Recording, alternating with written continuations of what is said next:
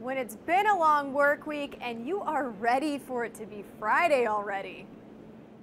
Whew, it was such a birdie fest in round one of the John Deere Classic. It wore me out too.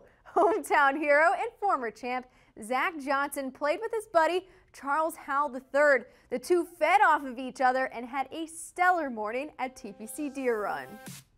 The duo started with 2 birdies off the bat, but let's make that 3 in a row for ZJ. Darts like this on 10 kicked off his opening run. It's like I said, you get out of your car and you start making birdies. Johnson hit 17 of 18 greens and did so on his second 9 thanks to tee shots like this on 7. Right at it. Zach Johnson freezes one.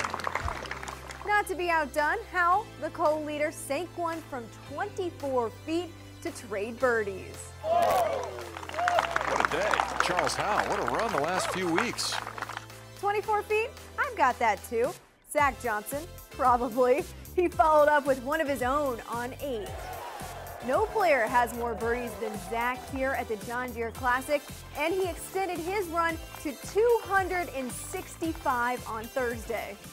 He's not the only local making noise. Area assistant pro Kurt Slattery Monday qualified by holing out for eagle in a 7-man playoff. Now that is why golf is awesome.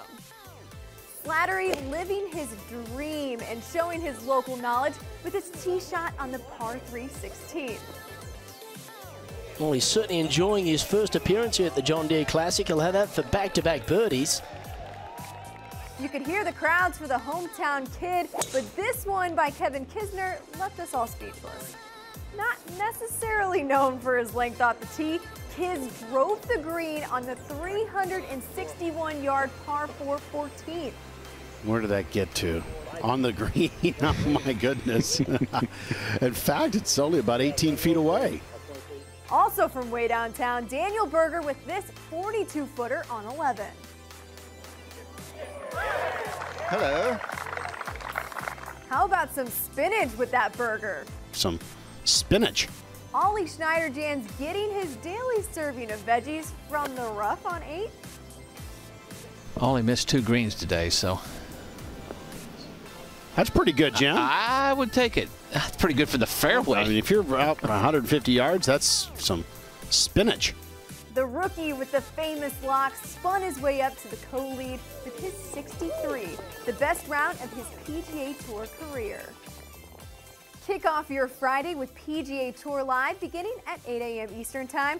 I'll see you on the broadcast in the afternoon for our featured holes coverage, and again Friday night in the takeaway.